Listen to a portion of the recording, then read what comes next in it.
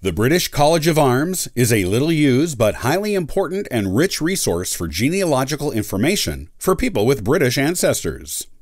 In today's episode of the Ancestral Findings Podcast, I'll show you what they can do for you.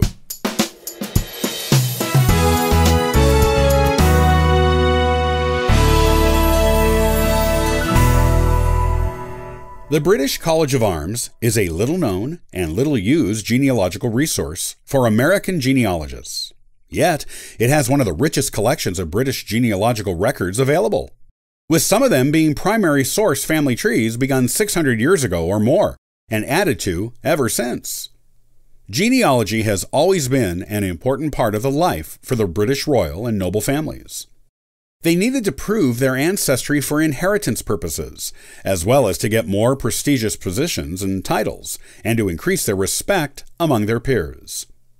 A good genealogy could also secure a quality marriage for the child of a noble family. That is why these genealogies began being collected in medieval times and put into the custody of the College of Arms. The British College of Arms continues this work, and more, today. This is what the British College of Arms can do for you to help you enhance your own British genealogy and how to go about getting their assistance. Ralph Bigland, a knight and member of the College of Arms in the 18th century, believed genealogy was interesting for all families, not just royal or noble ones.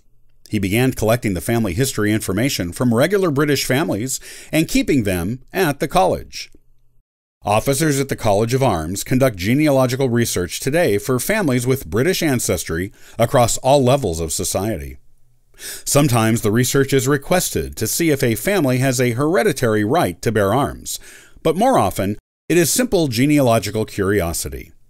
The college can offer unique research services that other genealogists can't, because they have access to this rich records resource going back over 6 centuries. You don't have to be part of a noble family to get your pedigree registered at the college. They register pedigrees from all families with British connections to preserve them for future generations to research. You will need to work with an officer at the college who will put your pedigree in the proper format the college uses, and who will advise you on the documentary proof you need to make your pedigree quality for registering.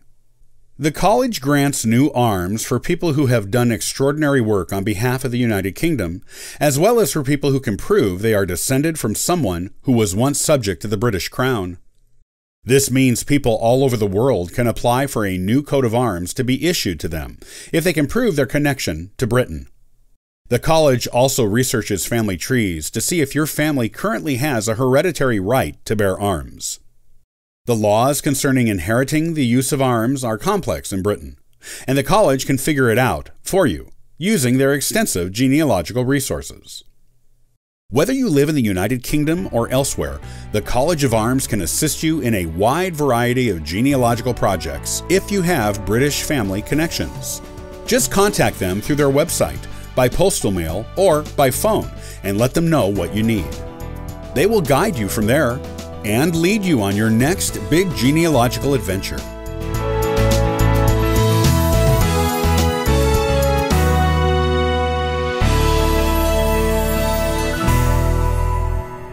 In the next episode of the Ancestral Findings Podcast, I'll show you how to use the signatures and guest books you or your relatives may have inherited to further your own genealogical research. To learn more about genealogy and sign up for our weekly giveaway, visit ancestralfindings.com. Copyright by Ancestral Findings, all rights reserved.